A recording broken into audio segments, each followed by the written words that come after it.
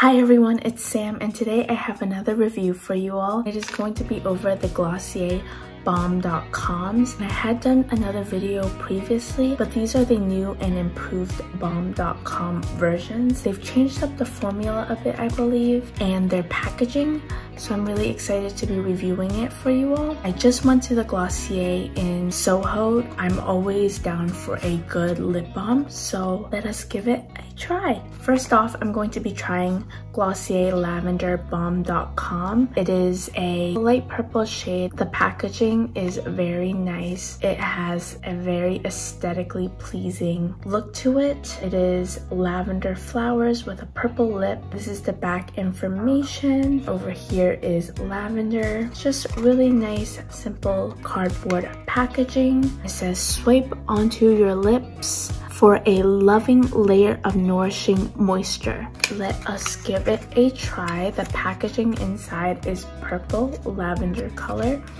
and this is what it looks like. The packaging is shaped exactly like a lip gloss. I really like it because of the new applicator. It has a light purple G, lavender color, nice orangey mango color as the cap and writing here. This is the same thing as the packaging. It's a 15 milliliters. Says the instructions to swipe onto the lips and where it's made from, which is in New York. When you open it, it is a nice applicator. I'm going to give it a little swatch for you all. Here is me squeezing it. And here we try this color. This is lavender. It's just a really nice purpley tint. And here I'll spread it onto my fingers. Has the same Vaseline thick consistency as last time, I can tell. Not too bad. It's a very natural purpley shade. It smells like lavender, a little bit waxy of a lavender. Let's try it onto my lips. It has a really thick consistency which will keep my lips moisturized for the winter, which I really like.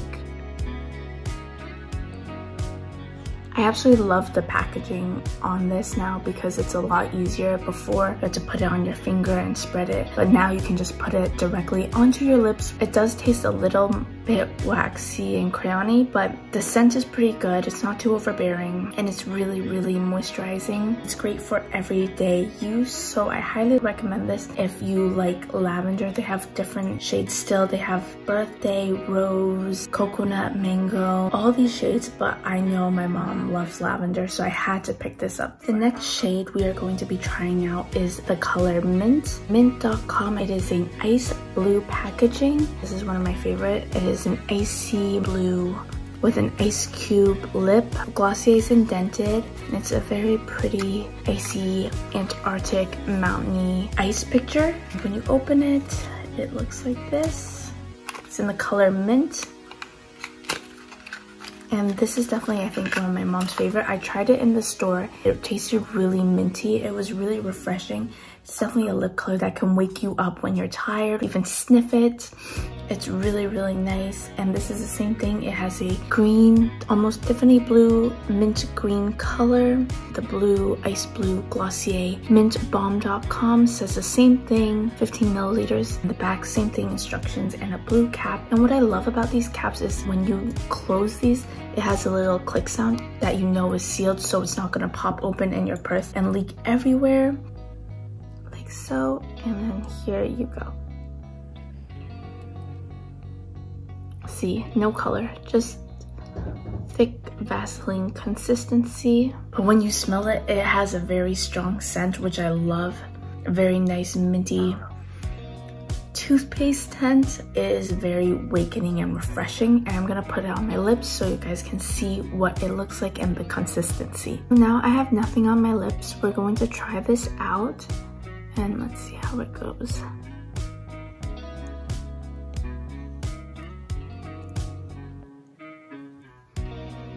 I have to say this is definitely one of my favorite.